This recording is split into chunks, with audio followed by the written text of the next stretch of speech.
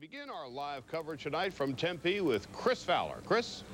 Charlie, I'll bring you back a bag of corn chips. Plenty of them to go around. You know, only in the last 24 hours has this really begun to feel like a monster event. 5 plane loads full of Gator fans arriving yesterday. This morning, tens of thousands of people on the street. A mountain behind us with a guy on top waving a big red Nebraska flag and a white N, and hundreds of fans below cheering him on. We'll talk all about the compelling matchups in this game in the next hour and a half. But the cynics among you may say it's not really about the fans and their spirit or college football.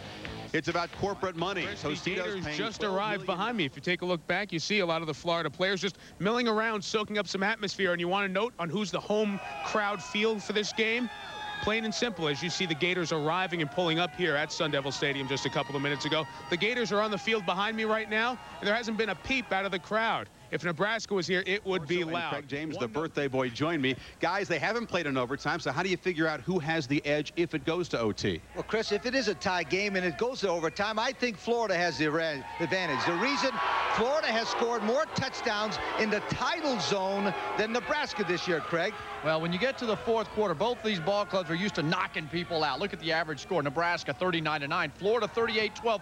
And what does this mean? Mentally, you've got to be prepared to play in the fourth quarter. If it is close, will you be able to handle a distraction? As for Nebraska, remember this. Their true freshman kicker, Chris Brown, is exceptional. Bart Edmiston, he has not been as successful as has Brown. And the home crowd advantage certainly will help a young freshman kicker if he has to kick a fourth quarter field goal. Remember, it's not how many field goal kickers the kickers make, it's when they make them. Remember Bentley a couple of years ago?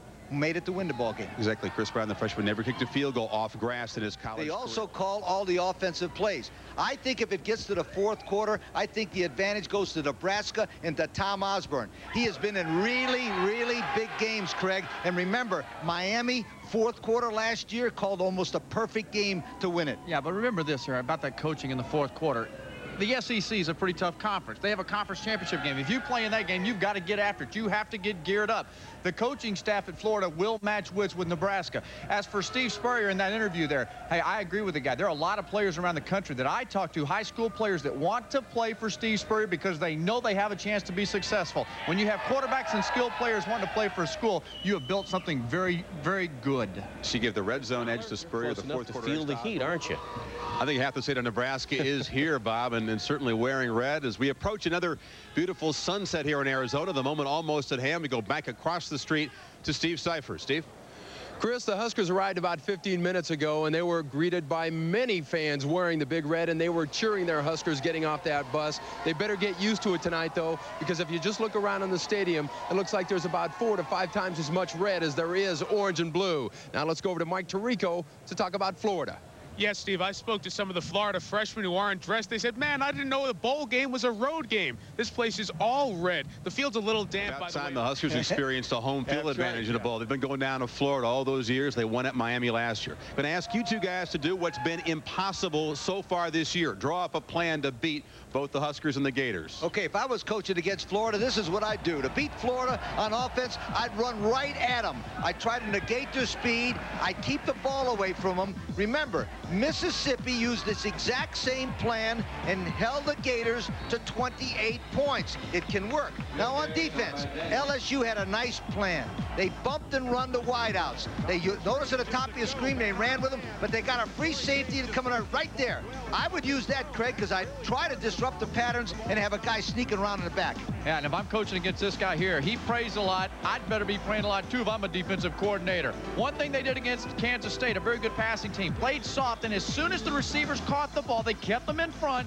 Boom! You got to hit them. You cannot allow them to get yards after the catch or they'll knock you out. To beat Nebraska, what I'd do is I'd attack Tommy Frazier. Watch him. Come down the line, boom, hit him. Toss it, make it a toss play, run to it. Remember, this game is played on grass, not artificial turf. And then I would use a lot of Colorado's plan of throwing underneath to the linebackers. Break the tackles of the linebackers. That's the way I would attack Nebraska. Well, and if you're going to attack Nebraska and you're running against them, you go up the middle of the field. They have so much team speed, there's no way you can get to the sidelines on them. Colorado did this. We talk about Rick Neuheisel. He's a smart young man. Therefore, I would try to imitate him as best I could.